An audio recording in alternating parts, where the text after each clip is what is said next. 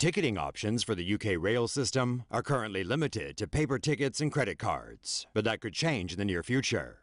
Passengers may soon be able to open ticket gates using an app and Bluetooth signals on their smartphones. The lack of physical contact with the gate helps reduce delays and gets more people through during busier times.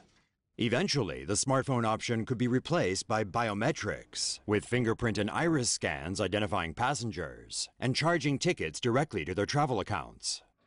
New seat designs are also in the works for train carriages. One type provides staggered seating for more shoulder space and allows 20 to 30% more seats per carriage.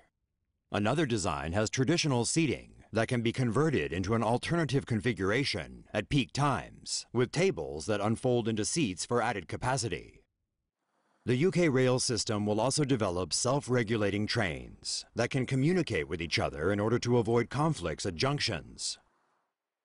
Doing so allows more frequent services and fewer delays.